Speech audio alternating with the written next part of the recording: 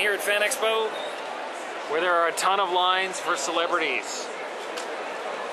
It always makes me think of this interesting interaction between Mediocristan and Extremistan, which are two sort of economic realms that Nicholas Nassim Taleb talks about in his book, The Black Swan. He's an economist who studies uncertainty in the stock market. Essentially, Mediocristan operates in things like taxi drivers, who they can only make as much money as they can physically transport people around, as opposed to people like authors or actors whose money isn't linked to their ability to produce physical things or physical actions. People, I mean, J.K. Rowling can make billions of dollars, but she only spends, I don't know, 700 hours writing the Harry Potter books.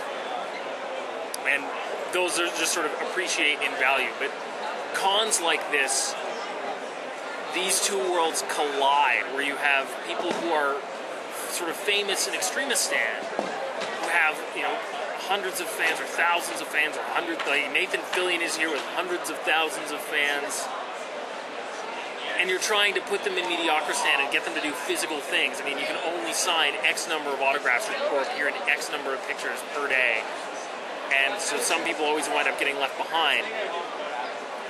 It's weird and neat. I'm not sure that I have more to say about it than that, but it's the only occasion where I've seen these two worlds really come together. I mean, and the result is gigantic lineups and sign-ups, and a lot of people probably going home without anything.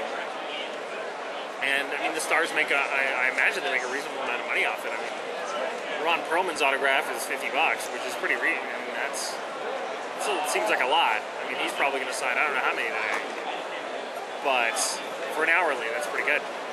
And I don't imagine they do it for the money. I mean, it's a great opportunity to sort of get to know fans on a more personal level. I mean, not personally in the sense of doing hangouts or things like that, but at least you get to see their faces and interact with them and shake their hand.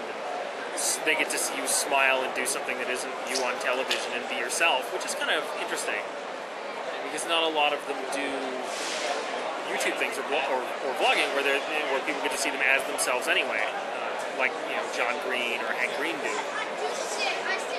So that's my short VidCon, I still think I'm in VidCon, FanExpo economics video. I don't know. It's something to think about. I might talk about it a little more later, but...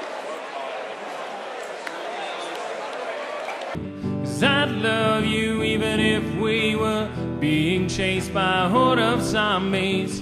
I'd never leave you behind.